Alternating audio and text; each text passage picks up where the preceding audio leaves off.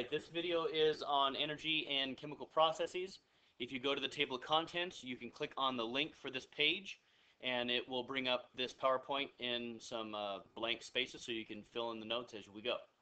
Okay, so your objectives are to, one, be able to convert between energy units. We're going to talk about different types of energy units. Okay. Second, you're going to be able to know the difference between heat and temperature. And lastly, you're going to be able to read what we call a potential energy diagram and to determine the heat transfer within a chemical reaction that happens during a chemical reaction. So go ahead and start off first with what is energy. So energy is the ability to do work. So applying a force over a distance. For example, if I push a stool, I'm doing work upon the stool. I'm applying a force over a certain amount of distance, however far I'm pushing that stool. Okay? The first types of energy that we're going to talk about, one is potential energy. Now, potential energy is energy due to position or composition. So, for example, if I was to hold up a biology book, or chemistry book, or whatever book, anything, pencil, right? I'm holding it up about eye level. Now, when this book is not moving, it's not falling, obviously gravity is pulling down on it, the earth is pulling down on it, right? Well, what happens is this book has a high potential energy because it's not moving, okay? Now, the energy due, that's kind of energy due to position. Energy due to composition is more having to do with like energy that's in bonds, that like such as chemical bonds and intermolecular forces and so on and so on and such. So, now that energy, that potential energy in this book, when I drop it, that becomes kinetic energy. That's energy in motion. So, what type of units do we have for energy? Well, the first one is the calorie. Okay, a calorie is an amount of energy needed to raise the temperature of 1 gram of water 1 degree Celsius. So that's what a calorie is. Now, it's not the same type of calorie that you see right here. Okay, this 972. That 972 is referring to a big calorie, or what we call a kilocalorie, which is 1,000 calories.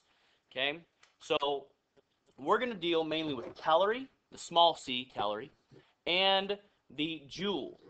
We're not really going to deal too much with these big calories. Okay, now with joules, we also have kilojoules, which kilo still means 1,000.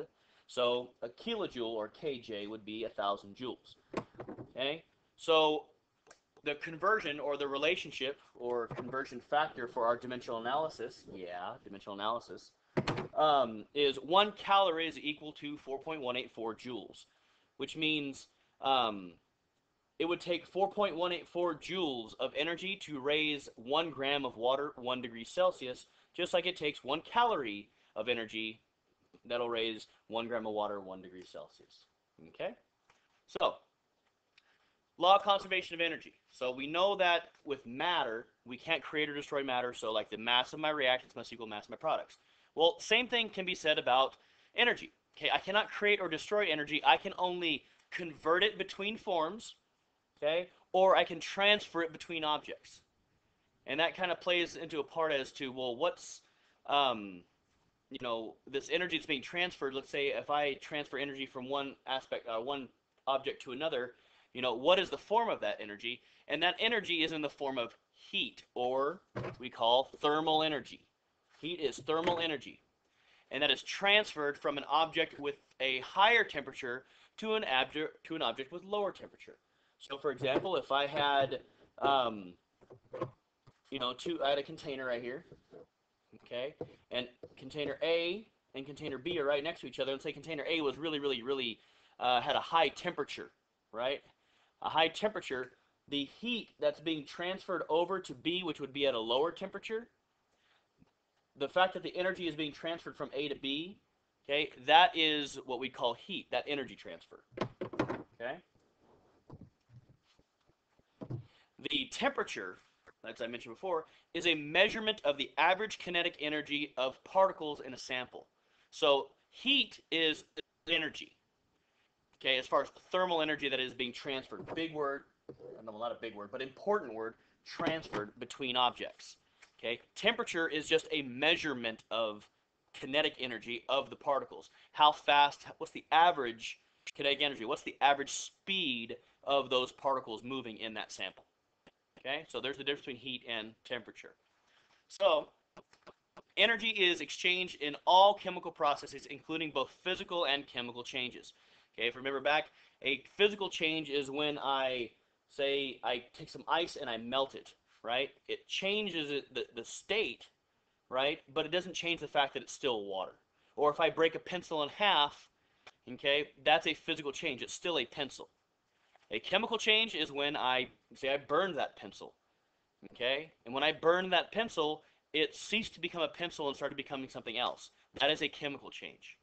But the point is here, energy is exchanged in all processes, whether they are chemical or physical, okay?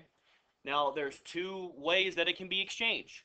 It can be exchanged exothermically, which means that the energy is going to be released from whatever's happening. So if this reaction's occurring and it gets hot, that's what we call it an exothermic process. So exo, thinking exit, thermo, heat. So an exiting of heat. That's why you feel it get hot, because the system, or what we call the reaction, is pushing away the heat, or releasing the heat. Okay, an endothermic process is when the system is absorbing the heat.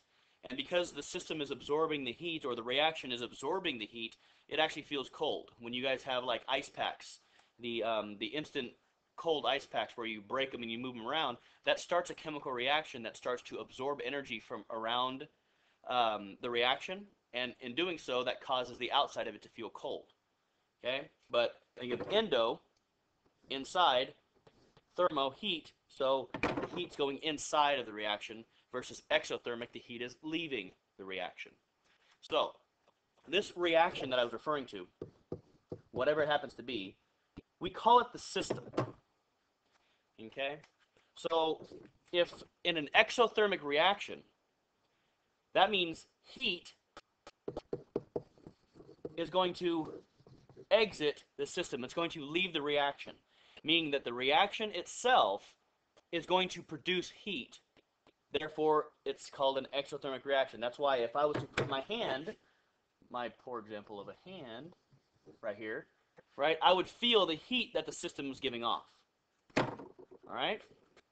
Now, how an exothermic reaction looks on what we call a potential energy diagram is, let's say I start here with my potential energy. This is my, right here, these are my reactants. Right? This is my reactants. Well, as a reaction is starting to take place, it requires a certain amount of energy to get started. Okay? And that energy is called activation energy. Okay? You guys probably learned a little bit about it in biology when we talked about enzymes and how enzymes lower the activation energy of a reaction. Okay, so like for example, we have this diagram going right here where the reactants require a certain amount of energy because my potential energy is going to increase as I go up the y-axis.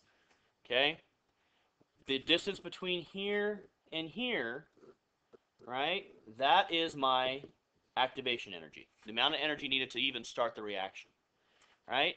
Well, once the reaction starts to take place, I'm giving off a lot of energy right here, right? From here's my really high energy right up on top, right here, a high energy, and then now I'm at a much lower energy. And this is where my products are. Okay? So my reactants have more energy than my products. Well, I can't create or destroy that energy, so it has to go somewhere, and that energy is released. Okay? Into the environment or the surroundings. Released to surroundings. Okay? So this is a potential energy diagram for an exothermic reaction, meaning the energy of the reactants is greater than the energy of the products, which means that energy must be released. And usually when it's released, we add another product here and we say energy. So if, for example, this reaction right here is the combustion of methane. okay, CH4. So CH4 plus O2 is going to produce CO2, H2O, and energy. Okay? Now, later on, we're going to give a number and a quantity for that letter E over there to show you how much energy, and you'll be able to determine through stoichiometry how much energy per how much methane and or how much oxygen, whatever. Okay? But yes, you will be able to do that. So here's my example of, like I said, the energy needed to push the rock up initially, right, is my activation energy. And then once it starts falling down, that is the reaction taking place. Okay, just an analogy.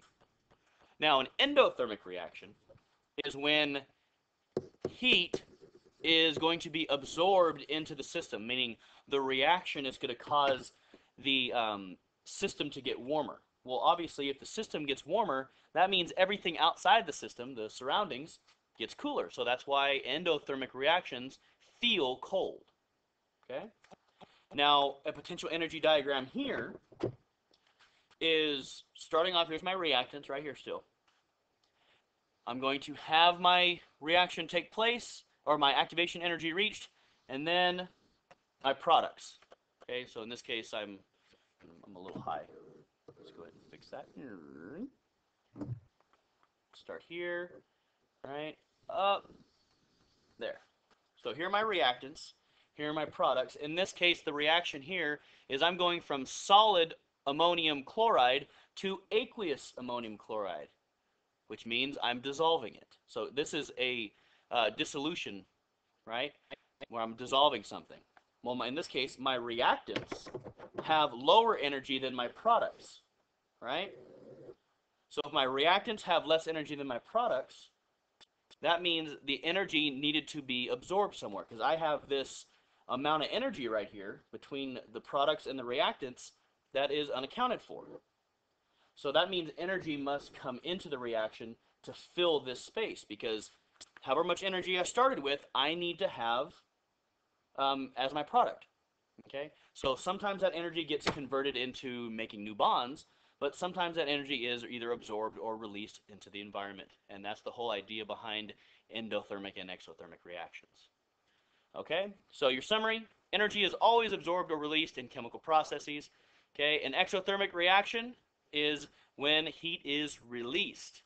Okay, an endothermic reaction is when heat is absorbed, meaning the system is going to lose energy, lose heat, because the system is going to gain heat, and the surroundings are going to lose heat. That's why the surroundings feel cold. Okay? And then lastly, that 1.00 calories, hopefully you should know, equals 4.184 joules.